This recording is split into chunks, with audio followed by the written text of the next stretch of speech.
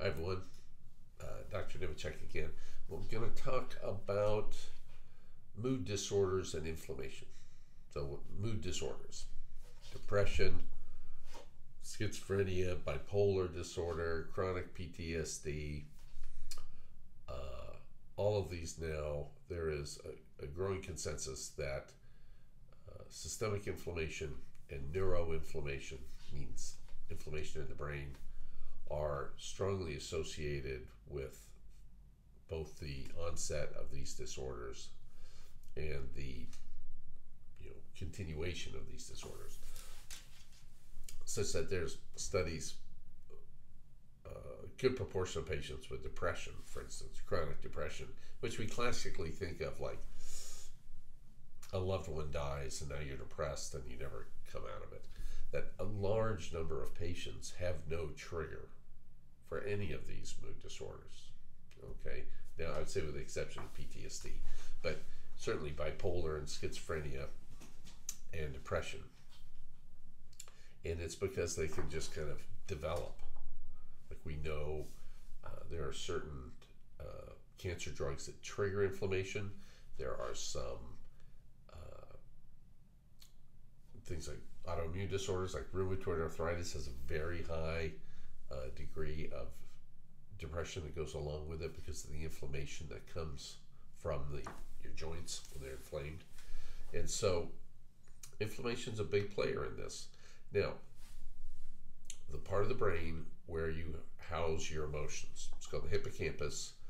This part of the brain is replacing 90% of your neurons with brand new ones about every 3 weeks. Okay, this part of the brain can recover probably more than any other part of the brain. And what we're finding is certain drugs, classes of drugs like the serotonin reuptake inhibitor, so like Prozac, okay, but all of them are felt to do this. Prozac, aside from changing your serotonin levels and making you feel better in a short while, actually is an anti-inflammatory drug in the brain, and it looks like through the reduction of inflammation, stem cells are more active and the brain can repair itself. Because this inflammation is what you're experiencing is actually kind of cellular damage. Now people say it's a hormonal thing. Well, that cellular damage can lead to this hormonal problem, but the cells aren't working right, okay? And those cells, the majority of them are supposed to be replaced with healthy ones every couple weeks. And the inflammation prevents all of that from happening properly. So if you can lower the inflammation, you can repair the cells, the depression can actually go away and you can get off the drug. Now, if you have persistent elevated levels of inflammation, Prozac might not be enough, okay? Now, aside from Prozac, probably the best anti-inflammatory drug in the brain out of the serotonin group is called Luvoxamine.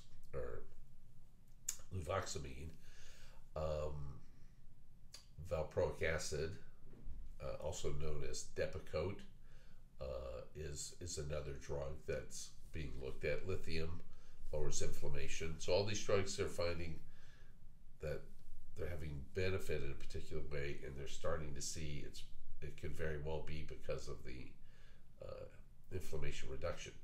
Now, when patients come to me and we put them on the protocol, and usually people are coming because they have autonomic dysfunction. They got migraine headaches, or lightheaded, there's brain fog, or they've got bad SIBO, intestinal symptoms, stuff like that. Many have associated chronic depression that either was triggered and never went away, or there really is no trigger as part of this whole big inflammatory mess they have in their body. And if they're on Prozac or something for just, I'm talking about just depression at this point, I'll tell them once we start the protocol, so we'll reduce these inflammatory levels in their body and their brain by balancing the gut, the fish oil, the olive oil, use a little vagal stimulation to lower inflammation. When you combine all of that, the vast majority of people with chronic depression, around the 4 or 5 month mark, they can start tapering off their drugs. And I would say the majority come off their drugs, okay? It's not a promise, everybody does, but a majority will, and many have been on them for years and we're unable to come off the drugs. And I just think we have this just huge inflammatory stress in the body, and the brain just can't repair itself to make that go away. Because typically, if you don't have inflammation, all right, and your loved one dies, you basically get this injury in your hippocampus that makes you depressed. Okay? Now, within 1 to 3 months, the physical nature of those symptoms of depression, they lift, it goes away, because the brain repairs itself, because it's able to. There's no inflammation. Now you're left with grief. That's kind of the software component of this. That's never going to go away, really. But the physical nature of depression is from this emotional injury. If you don't have inflammation, it'll go away in 1 to a few months. If you do have chronic inflammation, it may never go away. So that's how it all works.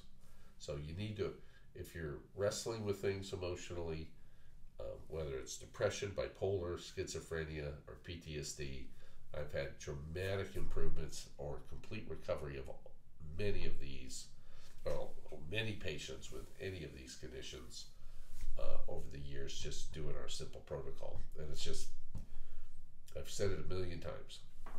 All I do is obsess about lowering inflammation in people, and then we just let the brain repair itself. Okay? All right. Well, everybody, have a nice day. Take care.